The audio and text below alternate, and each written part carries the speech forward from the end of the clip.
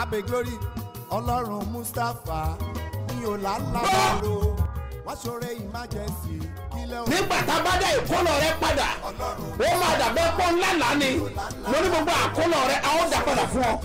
tí gbogbo ẹ tó ń gbọ́ mi lẹ́nìí àsọtẹ́lẹ̀ àkọ́kọ́ tí mo rán jáde sí ayé rẹ nìyí o ti ń fa ìkorò sí inú ayé rẹ ní orúkọ Jésù lónìí àní lónìí lórúkọ Jésù ó yá parẹ́. gbàdúrà fún gbogbo ẹ̀dá tó ń wò mí tó dẹ̀ ń gbọ́ mi lọ́wọ́lọ́wọ́ lórúkọ Jésù Ọlọ́run olùbùkún ó yá kó bùkún fún ọ.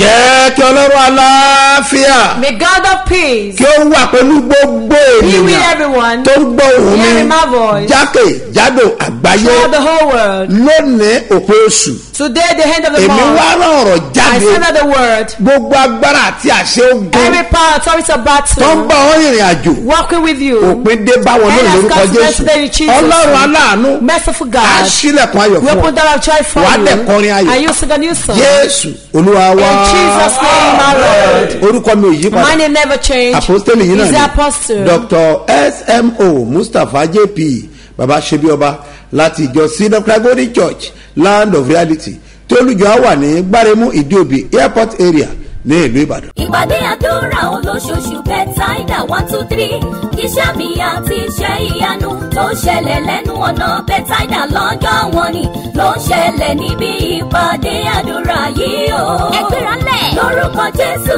ìwọlẹ̀ rí kan bàbá ṣe bí ọba lónìí kò máa bọ̀. ó tún ti dé o. ìpàdé àdúrà olóṣooṣù Bethsaida 123. oṣù kẹjọ August ọdún yìí tó ti kó.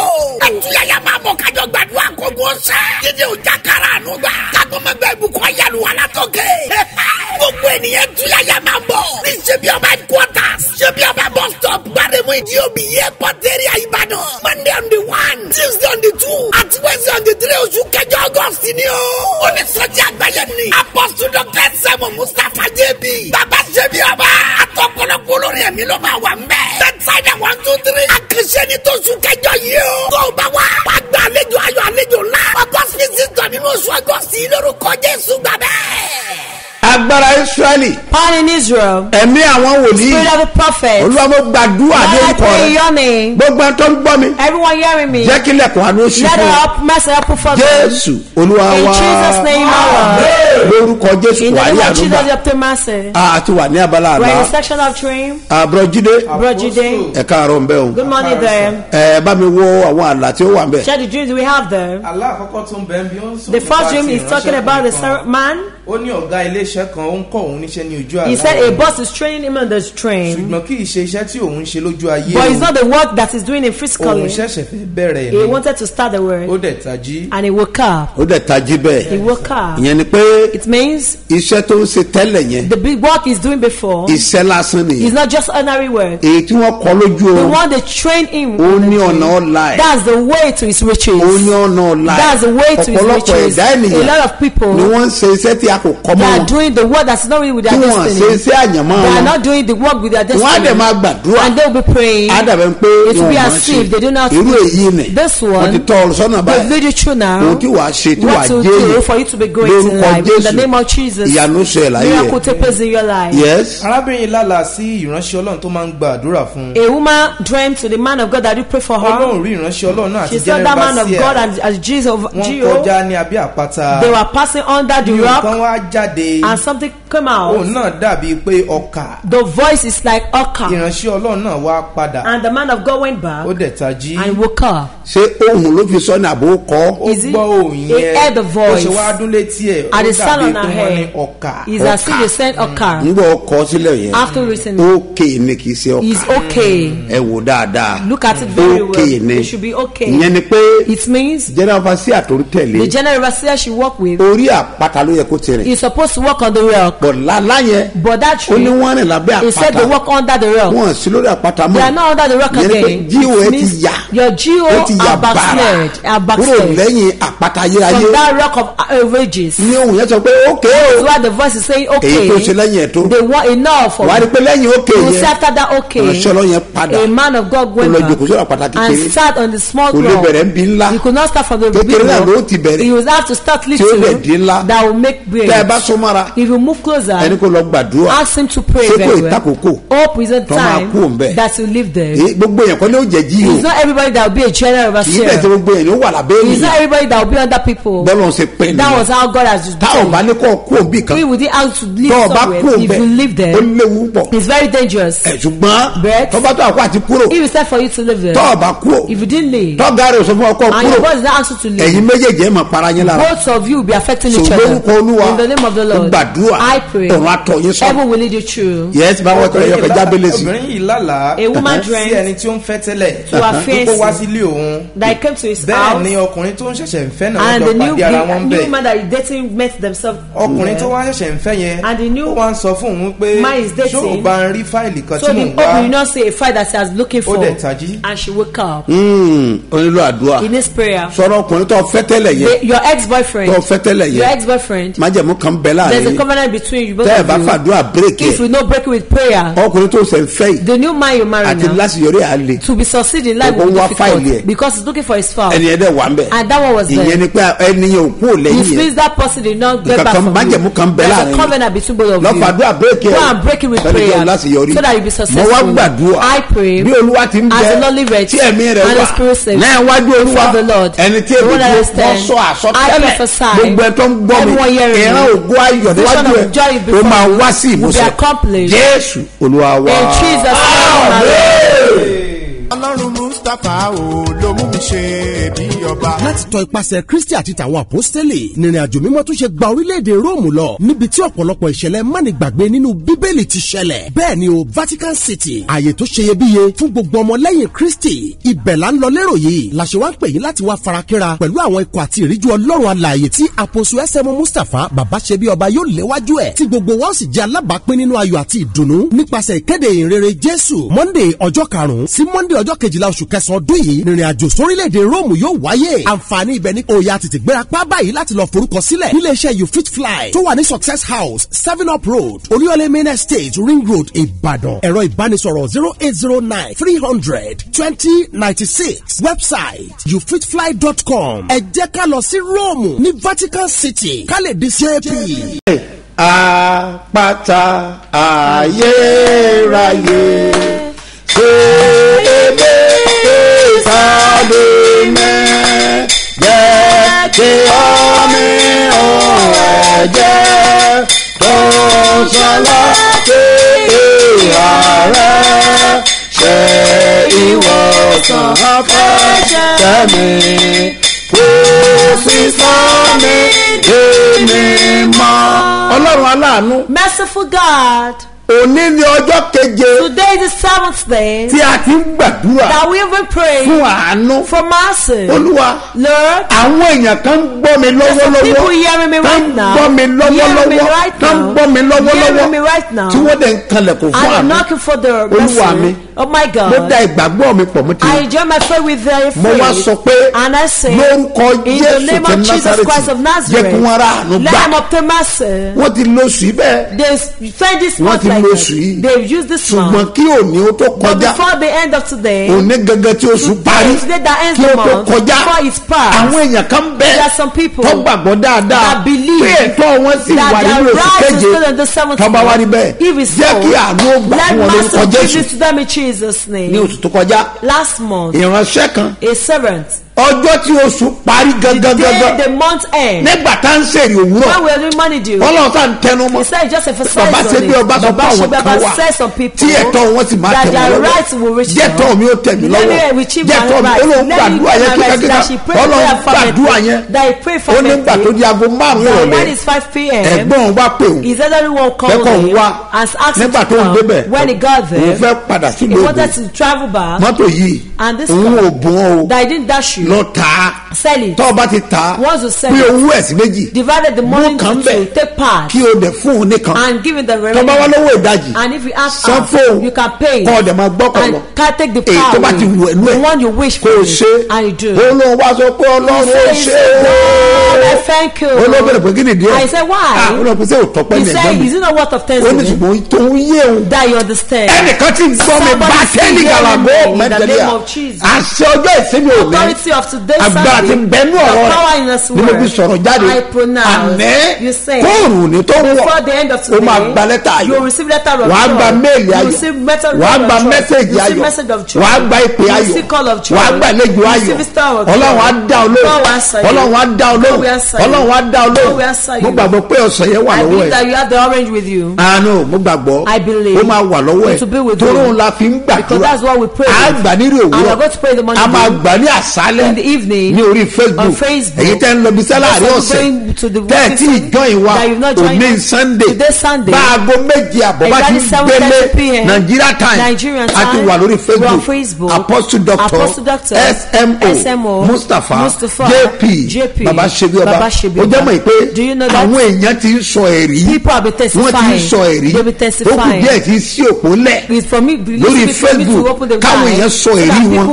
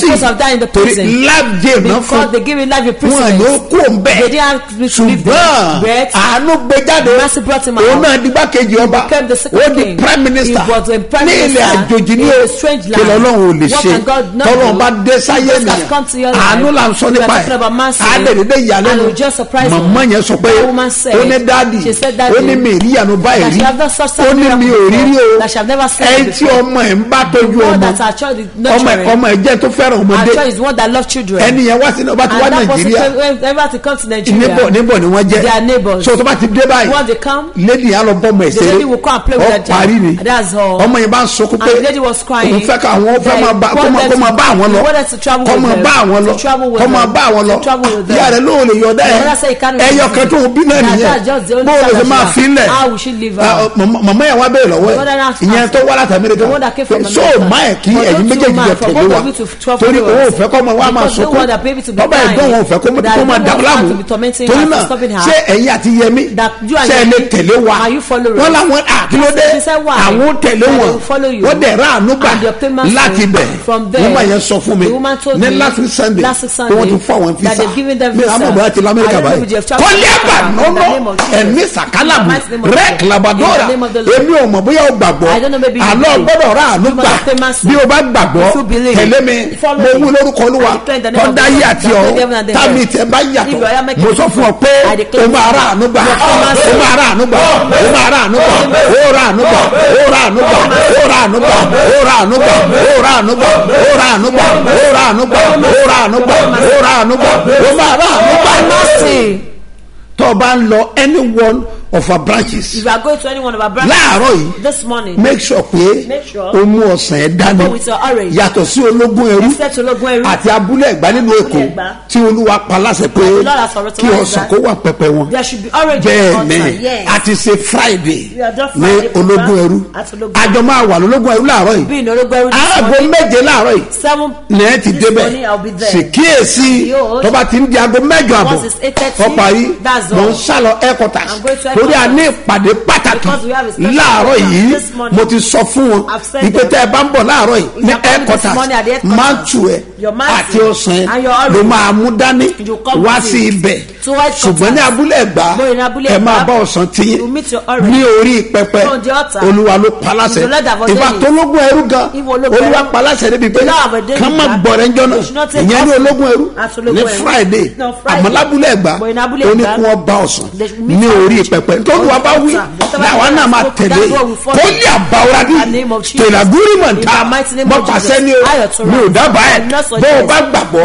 lórúkọ Olúwa àníṣẹ́ o máa rà àánú gbà nílùú Ìbàdàn bí bọ́ bá bọ̀ lẹ́kọ̀tà ò ń bọ̀ ní Apẹtẹ ò ń bọ̀ ní Àpáta ò ń bọ̀ ní Yemẹtu Ọmí Àdìó Olúlọ́yọ̀ Olódó Muslim Soka Wonderland àbí ò ń bọ̀ lógún ẹrú make sure pé ọ̀sán yẹn wà lọ́wọ́ ẹ̀ tọ́ ọba ń bọ̀ lẹ́kọ̀ọ́ ìbáàjẹ́ abúlé ẹ̀gbá ló ń bọ̀ o ìbáàjẹ́ Kòròdú o ń bọ̀ ní Àjà Lùsádà Àgbàdo Ọjà tọ́ ọba ti ń bọ̀ make sure pé ó wà lọ́wọ́ ẹ̀ ọ̀sán yẹn ni o òun láàfin gbàdúrà bó ń bọ̀ lúfọ̀ àpẹ make sure pé ọmọ dání ó ṣe pàtàkì tọ́ bá bọ̀ Port Harcourt tọ́ bá bọ̀ ní Àbújá àbí Ìṣọ̀lú àbí London Church gbọ́mi dáadáa ọ̀sán yẹn láàfin gbàdúrà o lè pàdé wa lórí Facebook bákan náà èrè adáàmú járùkì elasan kadabra ọ̀rọ̀ bí najaloya fẹ́rù àtàlíkà èbúrí àdàyà mọ́ pàṣẹ ní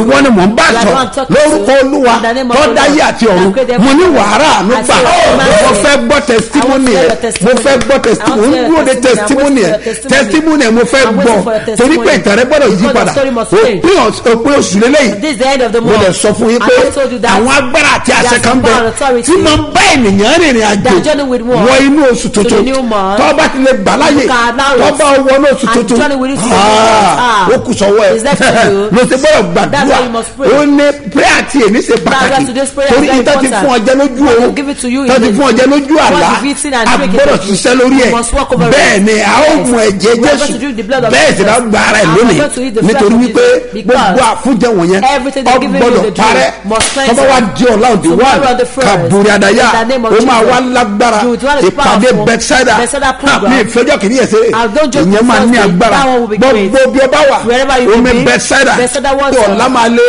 rúgìdánná yàtọ̀ kégalásítárà lọ́yọ́mìnà yàkó kéńkálúà ẹ̀mìnà yàkàrò mọ́pálásẹ̀ ni mi ò dábàá ẹ̀ gbogbo ọwọ́ agbára gbogbo ọwọ́ agbára àti àṣẹ àwọn àgbà tí ń dá ọdún mọ̀ sọ fún ọ pé láti òní lọ òní rí mọ́ òní rí mọ́ òní rí mọ́ òní rí mọ́ òní rí mọ́ òní rí mọ́ ọ̀rẹ́ dayọ̀ Jésù Olúwa wa.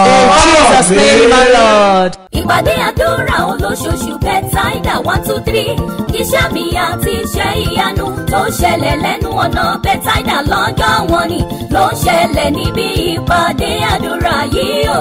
ẹgbẹ́ra lẹ̀ lórúkọ Jésù ìwọlẹ̀ rí kan bàbá ṣe bí ọba lónìí kò máa bọ̀. ó tún ti dé o. ìpàdé àdúrà olóṣooṣù Bethsaida 123 oṣù kẹjọ August ọdún yìí tó ti kọ́.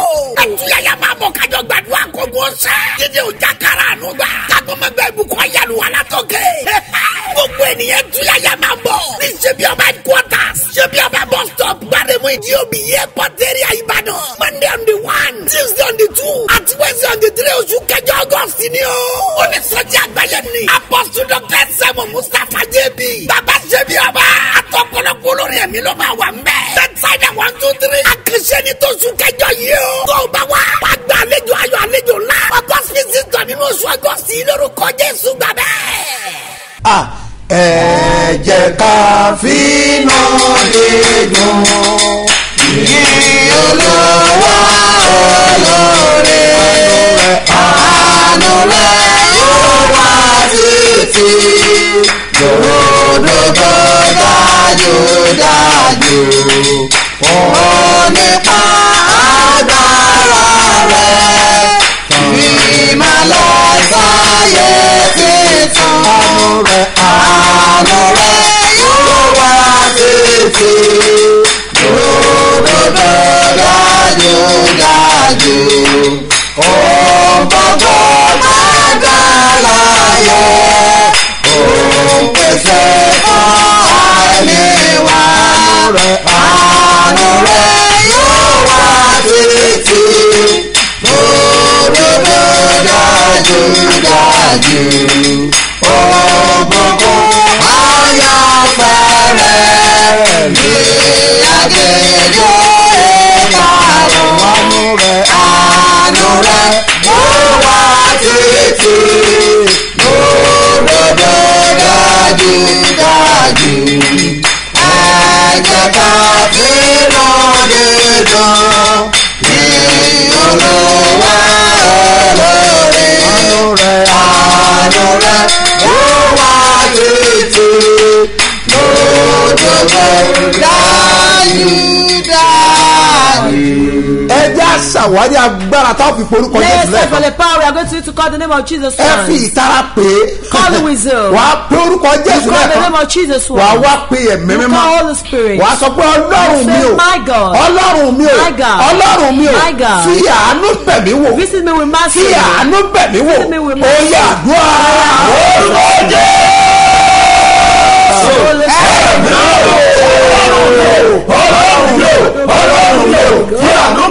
Visit me with Jésù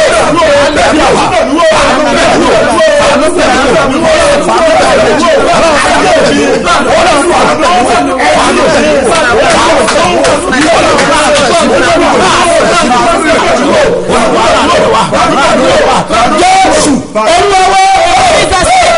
Ariwo ẹ̀yìn àyànfẹ́. Ọlọ́run àánú. Sílẹ̀ wọ́n ló fún mi lẹ́rọ̀ ẹ̀. Ó yẹ sọ́dọ̀ dúró. Jésù Jésù Jésù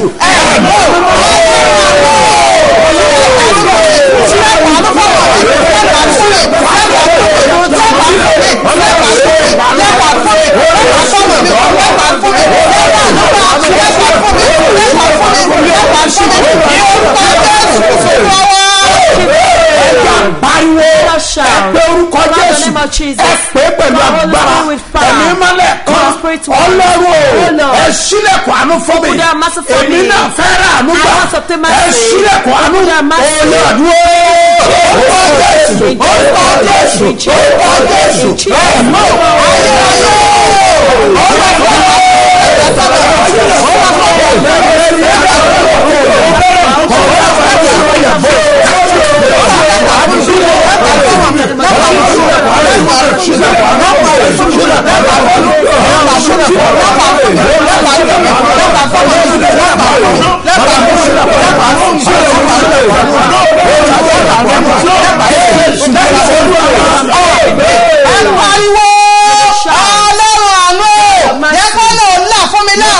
ó yẹ sọ́dà dúró.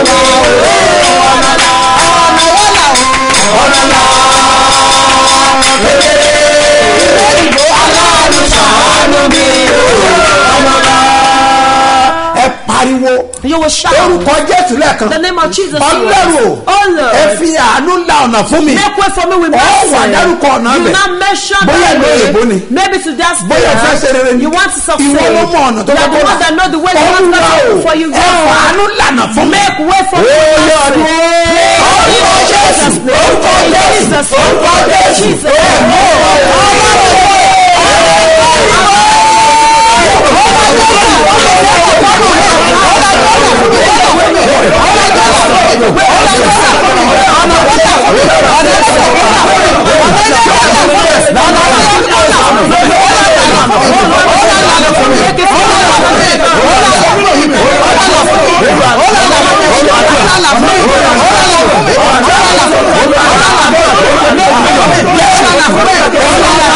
Ilẹ̀kùn ayọ̀ mi ti ṣí, ọ̀rọ̀ ti ṣílẹ̀kùn rere. Ẹ̀mí mímọ́ làlà ṣe pé iṣẹ́, ó dá ìwé lọ padà. Ayé ẹ̀fọ́ mi dúpẹ́. Ilẹ̀kùn ayọ̀ mi ti ṣí, ọ̀rọ̀ ti ṣílẹ̀kùn rere. Ẹ̀mí mímọ́ làlà ṣe pé iṣẹ́, ó dá ìwé lọ padà. Ẹ pariwo ẹ̀yin àyànfẹ́. The Lord will shout. Èmi ni oṣù parí. Today is the month. Ọlọ́run àánú. Jẹ́ gbogbo ayé mi ó parí sílẹ̀. Ó yẹ sọ́dọ̀ dúró. Orúkọ Jésù. Orúkọ Jésù. Orúkọ Jésù.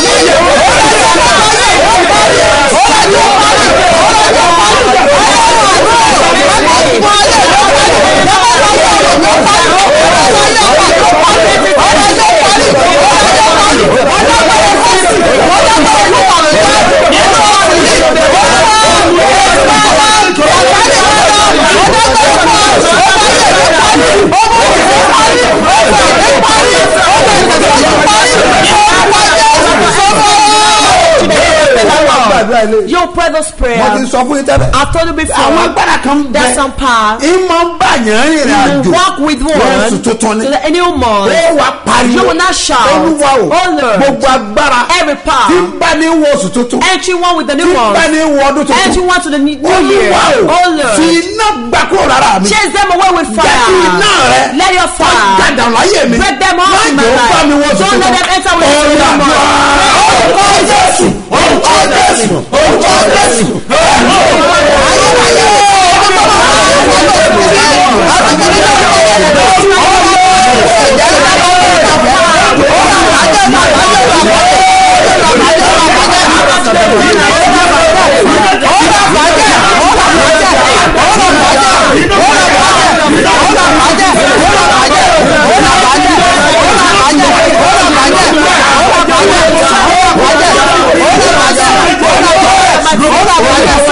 Apariwo ẹ̀yin àyànfẹ́. Ọlọ́run àánú. Ọlọ́run àánú. Nínú oṣù tuntun tí mo fẹ́ wọ̀ yìí, jẹ́ kí n wọ́ tà ló tà lọ, jẹ́ kí n wọ́ tògótògó. Mo mi wọ́n ní ògo mi lọ. Ó yẹ sọ́dọ̀ dúró. Orúkọ Jésù. Orúkọ Jésù. Orúkọ Jésù.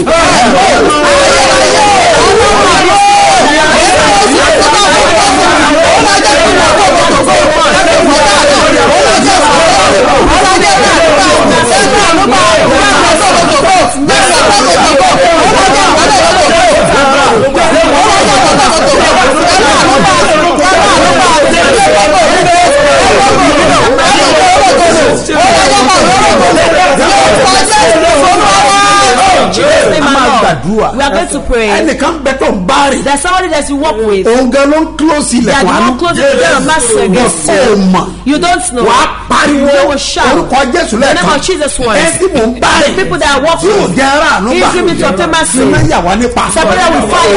Ó yá àdúrà. Orúkọ Jésù. Orúkọ Jésù. Orúkọ Jésù.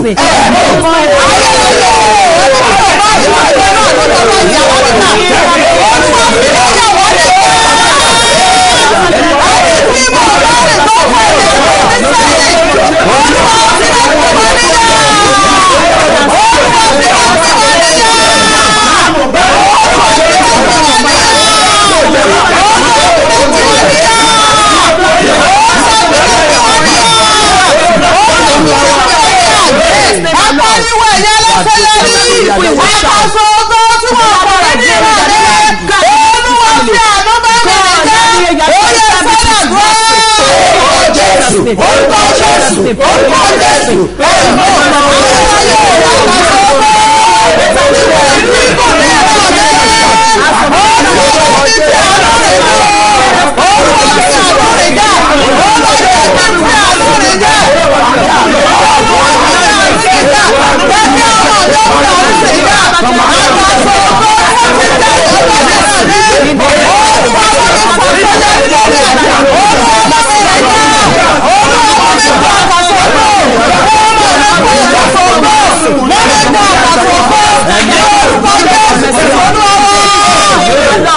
mo fẹ́ sọ kankan fún ọ. I want to tell you something. ó jẹ́ mọ̀ pé àwọn èèyàn kì í fẹ́ ṣèyàn láàánú. Do you know that people don't want to help one? bẹ́ẹ̀ wọ́n fẹ́ ṣèyàn láàánú. Yeah, they don't want to help people. Ọlọ́run ló máa fi sí It's only God that will raise it their heart to do it. ẹ wá pariwo. You will not shout. ó bá ti porí kọ́ Once you Jésù call the name of lẹ́ẹ̀kan Jesus once. ẹ pè lẹ́ẹ̀kan Call it once. but fún sọ́bíàrà As soon as the time. wá pé ẹ̀mí You will not mímọ́. call the Spirit. Ọlọ́run Oh my God. etí àánú mi The bẹ̀rẹ̀ one that wọ́n my master is ẹ fi sí lọ́kàn lays it to their by heart. fire Pẹ̀lú ipá by force àti iná. ẹ gba ẹ̀tọ́ mi fún mi. Give me my right. ó yá àdúrà.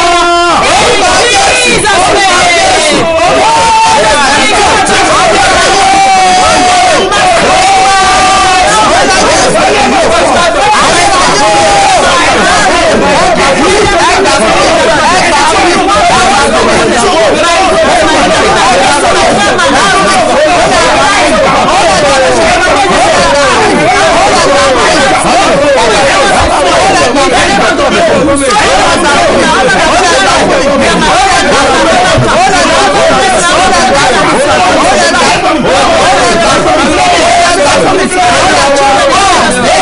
ẹ̀yẹ ló ṣe yọrí ẹ pariwo tí ènìyàn bá rà àánú gbà olóńkọ́lé ayọ̀ olóńrọ̀ mọ́tò ayọ̀ olóńrọ̀ sínú nítorí kejì ó ní ọ̀nà ìlú òyìnbó máa ń nàkọ́ ẹ pariwo dáadáa tẹ́ẹ̀tì àṣeyọrí tẹ́ẹ̀tì ayọ̀ tẹ́ẹ̀tì ayẹyẹ olùwàjẹ́ tasílẹ̀ ayẹyẹ ìkọ́sọ́ parí ọyẹ sọ́dọ̀ dúró.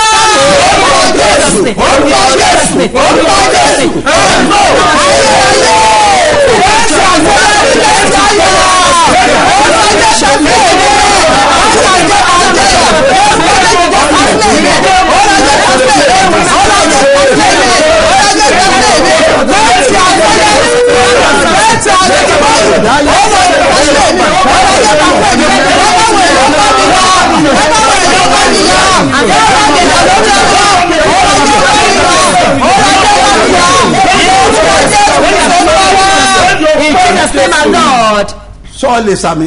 Can you say amen? Mo wá dúró lórí àpáta. I stand on the rock. Mo fẹ̀yìntì àgbélébùú. I rest my breast on the cross. Bí mo ṣe dúró mi ò dá dúró. As I stand alone. Ọwọ́ Ọlọ́run ni The agbára hand mi. of God is my power. Mo wá na ọwọ́ náà. And I stretch that hand. Bí ìwọ bá If you gbàgbọ́, believe, ohun tí mo sọ fún ọ ni what I pé declare to you is this. ibi tí o ti ń kanlẹ̀ kó Where àwọn you've ti been pẹ́ knocking door of master for a long tí wọ́n time. dá ọ That they lóhùn. refuse to answer you. Àsìkò tó The time has come. lórúkọ Olúwa In the name of ó yá Jesus. lọ́rọ̀ àánú gbà. Lọ́rọ̀ àánú gbà. Lọ́rọ̀ àánú gbà. Lọ́rọ̀ àánú gbà. Lọ́rọ̀ àánú gbà. Lọ́rọ̀ àánú gbà. Lọ́rọ̀ àánú gbà. Lọ́rọ̀ àánú gbà. Lọ́rọ̀ àánú gbà. Ọba lè sàmì If you can méje. say seven amen, Wàá fò sókè you pẹ̀lú will ẹ̀. jump up with it. Mo wí lórúkọ Olúwa. I pray that in the name of the Àánú Lord. tó máa dé. Mercy that will come. Kí àwọn ènìyàn wá bí People ọ́. will gather and ask Wípé you tá ń bọ̀ ṣe. that who do it for you, Wípé ọ̀nà wo ló who gbé did it gbà. for you, Kí wọn náà lè lẹ́nu ẹ̀. for you to have my Bí Olúwa ti testimony. bẹ̀. I do not live Tí ẹ̀mí rẹ̀ and wà. for instance, Lọ́dà ni lónìí. there today, Ọ̀run sílẹ̀ kọ́. every will open for you. Amen. Amen. Amen. Amen. Amen. Amen. Jesus' name. mo ti dé Olúwa sọ fún Jésù kí Jésù sọ fún ẹ̀mí mímọ́ mo ti dé Olúwa sọ fún Jésù kí Jésù sọ fún ẹ̀mí mímọ́ ipò tí mo wà yìí ò tẹ́ mi lọ́rùn ni mo ṣe wá ipò tí mo wà yìí ò tẹ́ mi lọ́rùn ni mo ṣe bẹ̀bẹ̀ ó ti tó àkókò wá gbé mi dì. Àṣẹ jáde láti ẹnu mi. Authority comes out of me. Mo sọ fún ọ tó o bá gbàgbọ́. I declare to you if you believe. Àánú tó máa change story ẹ. That will change your story. Lórúkọ Olúwa. In the name of the Lord. Lẹ̀kùn àánú yẹn ṣí That fún door ọ. of mercy will open for you. Lẹ̀kùn yẹn ṣí. That door will open. Lẹ̀kùn yẹn ṣí lórúkọ In Jésù. Jesus' Wà á dẹ̀ ṣe bí ọba. You reign as a king. Jésù Olúwa wa. Jesus' name. wọ́n gbàgbé pé Don't forget that. òní gangan Today ni oṣù wá sí apá kan. is a mountain. má fi àdúrà tí òní Don't ṣeré. joke with today's prayer. má fi àdúrà tí òní ṣeré. Don't joke with today's eléyìí ṣe prayer. pàtàkì This one is very important. ẹ mú dẹ̀mọ̀ wípé And I know that ọlọ́run máa change story God will ẹ̀ change your story lágbára ọlọ́run by grace tí of wàá God. kọ orin tuntun. They'll sing a new song. àmọ́ wáyé pé Don't forget that. àdúrà ọgbọ̀n ọjọ́ 30 days ó ń lọ prayer lórí is Facebook still going on Facebook. Apostle Doctor Apostle Doctor SMO Mustapha JP Baba Sebioba Sebioba. ẹ máa gbàgbé pé Don't forget that. mò ń kéde I lójoojúmọ́ announce every day. síbẹ̀síbẹ̀ Still, àwọn èèyàn ká sì máa sọ pé some people will wọ́n ní still káwọn lọ say sanwó sọ́fà they are lẹ́jì there ni to pray, èèyàn àwọn rò pé mi orphanage làwọn ń bá home, sọ̀rọ̀ that they are teaching èmi ni mò ń sọ fún yín I'm pé the one that's telling you. mi ò ní sọ pé I will not tell kẹ́ lọ you sanwó sí to ọ̀fà pay lẹ́jì money to an láéláé orphanage home. mi ì ní sọ pé kó I will so not sí tell you díẹ̀ to sow your seed. mi ì ní kó lọ mú ilẹ̀ rẹ I wá want you to bring your mi ì land. ní sọ fún ọ I will láéláé not ask you never. pé kó lọ gbé ọkọ̀ tó ń lò wá Your car that's mi ì ní sọ fún ẹ pé I will never kó tell lọ you. close account yẹn Don't wá close down your ó account. lè ní àwọn tó ń ṣe Those yìí people are thieves. nítorí náà Because tí wọ́n bá sọ of pé this. àbá ṣe bí ọba What ló will ṣe tell you bẹ́ẹ̀ Baba Sebioba that ẹ is sọ fún you. wọn pé irọ́ ni Tell wọ́n them pa that is a ẹ lie. blọọkù wọn Block them. mi ò kì í báyàn sọ̀rọ̀ I don't chat lórí with people on messenger Messenger. ní ibi tẹ́ ti rí wọn bá I don't sọ̀rọ̀ know where you chat tẹ́ ẹ̀ with dẹ̀ ń gbọ́ ìkìlọ̀ that you are ní hearing the ojoojúmọ́ word, the announcement mo every gbàdúrà lórúkọ Jésù I pray in the name ogun of ayé ò ní Jesus. borí yín Battle of that will àwọn not tí dẹ̀ ń ṣe èyí And ni the people that are doing mo mọ̀ this, wípé I know that Ọlọ́run tó dá ayé God that created àti heaven ọ̀run and the ó heaven máa fúnra ẹ̀ will himself wọ inú wọn come into the tí wọn life. bá wá yí padà And if they refuse ó to kù change, sọ́wọ́ wọn it's left to them. rápè ní yaruka In the name of Jesus, mọ pálásẹ ni I authorize. bólúwa ti bẹ I believe it. tí ẹ̀mí rẹ̀ wà And the Spirit níwájú Olúwa before the Lord. ẹni tí èmi dúró Before I stand. Ọlọ́run á bẹ ayé rẹ̀ God wò will visit your wà á rí life. ọwọ́ Ọlọ́run See the end of God. yóò bẹ̀ dára fún And ọ as well with mo you. fẹ́ gbàdúrà I want to pray. fún àwọn ọlọ́rẹ̀ má jẹ̀mú Coming out of the prayers. ẹ̀ tó dá ayé àti ọ̀run Lord, I call them mo under gbàdúrà the lórúkọ I rẹ pray in your name. ní orúkọ Jésù In the name of Jesus. àwọn ọlọ́rẹ̀ má jẹ̀mú All the coming out of bá mi prayers. bẹ̀ wọ́n wò Visit them. ẹ̀nà ọwọ́ yín síwájú Lift up your hands. ọwọ́ rẹ yẹn That's your hand. kọ́kọ́rọ́ tí wọ́n ti gbà Thing bẹ́ẹ̀ they've taken away from you. láti ọjọ́ yìí From this tọ́ days, ọ̀dẹ̀ ń wá kiri and you are searching lórúkọ for, Jésù in the name of ó yá Jesus, gbà kọ́kọ́rọ́ náà receive that gbà key. kọ́kọ́rọ́ náà gbà kọ́kọ́rọ́ náà gbà kọ́kọ́rọ́ náà gbà kọ́kọ́rọ́ náà gbà padà gbà padà gbà padà gbà padà ó yá gbà Receive it back. Ọlọ́run á bẹ̀ òun God will visit you. bí oṣù yìí ti ń parí As this month has ended, ogun ayé rẹ parí the battle of your life will mo sọ end. fún ọ pé I tell you, oṣù tá a fẹ́ mú the month that we are going oṣù August is the month of oṣù August, àsìkí ni the month of glory, lórúkọ Jésù in the name of Ọlọ́run á Jesus. gba ẹ̀tọ́ rẹ fún ọ God will provide. rògbòdìyàn ayé In the name of Jesus. lórúkọ Jésù In the name of kì Jesus. yóò nípa lórí ẹ ó dẹ̀ ṣe àṣeyọrí Jésù Olúwa wa In Jesus' name, my Lord. tọ́lọ́ bá fi sí Because I ọlọ́kàn laid to your láti heart ṣe okó to benefit, fún iṣẹ́ ìránṣẹ́ support this yìí ministry, o fẹ́ san ìdámẹ́wàá pay your tithes, o fẹ́ san rẹ offering, àbò fẹ́ san rẹ májẹ̀mú or rẹ covenant offering, kọ nọ́mbà write ìsílẹ̀ this account number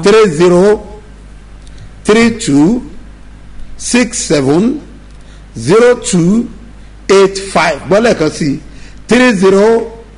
3032670285 Mustapha Solomon Moses ló máa gbé jáde ní First Bank èkejì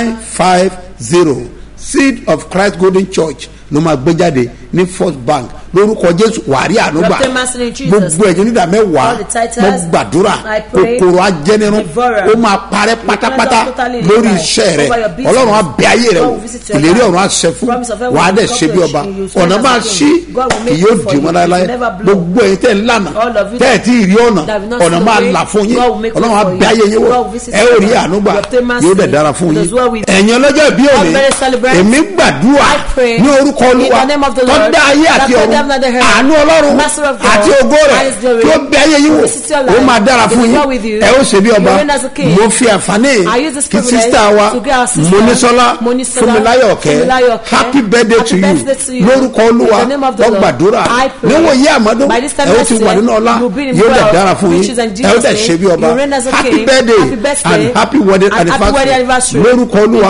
ògo rẹ̀ á jáde ẹ tẹ́wọ́ báyìí Rubi Anayahudi lè kó àdàbàyà fa mo yà àpẹẹrẹ àbẹ́ẹ̀ sí mọ́ ní orúkọ Olúwa tí ó dá ayé àti ọ̀run àṣẹ ọ̀run àti agbára ẹ̀ ó yà kó ìyá àti mọ́ ẹ gbé sókè ẹ kọrin pé agbára bàbá ká o agbára Jésù ká ó ká o agbára bàbá ká o agbára Jésù ká gbogbo ìṣòro tó wà láyé mi o agbára Jésù ká.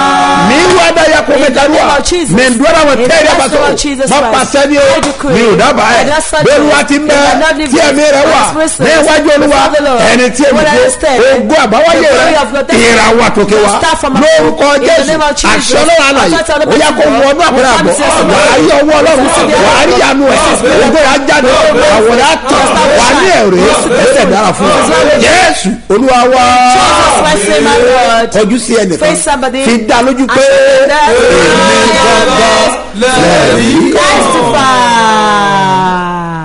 ìpàdé àdúrà olóṣooṣù bẹ́táìdà 123 iṣẹ́ mi àti iṣẹ́ ìyanu tó ṣẹlẹ̀ lẹ́nu ọ̀nà bẹ́táìdà lọ́jọ́ wọn ni ló ń ṣẹlẹ̀ níbi ìpàdé àdúrà yìí o. ẹgbẹ́ra lẹ̀ lórúkọ jésù ìwọlẹ̀ rí kan bàbá ṣe bí ọba lónìí kò máa bọ̀. ó tún ti dé o. ìpàdé àdúrà olóṣooṣù bẹ́táìdà 123 oṣù kẹjọ ọgọ́sì ọdún yìí tó ti kọ́. àtúnyàyà máa mọ̀ kájọ gbàdúrà kókó ṣẹ́. dídé ọjà kára àánú gbà. kágbọ́mọgbẹ́ ibùkún ayélu wà látọ̀kẹ́. gbogbo ènìyàn túyàyà máa bọ̀. ní sebioba headquarters sebioba bus stop gbàdémù ìdí òbí airport area ìbàdàn. monday on the 1 tuesday on the 2 àti wednesday on the 3 oṣù kẹjọ ọgọ́sì ni o. onísọjí àgbáyé ni apostle dr sẹ́mu mustapha jb. bàbá sebioba àtọkọlọpọ lórí ẹ̀mí ló máa wà mbẹ́. bẹ́táìdà 123 àkànṣe ni tó oṣù kẹjọ yìí o. tó o bá wá wá gba àlejò ayọ̀ àlejò ńlá. ọgọ́sì ní sísọ nínú oṣù ọgọ́sì lórúkọ jésù gbàgbẹ́.